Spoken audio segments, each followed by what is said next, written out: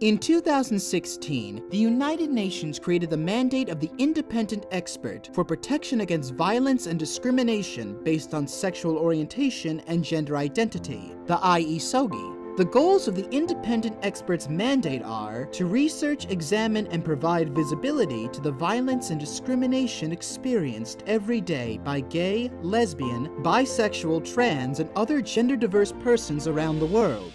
With these findings, the IE SOGI advises member states on best practices and measures needed to prevent, prosecute, and punish violence and discrimination through law, access to justice, and public policy.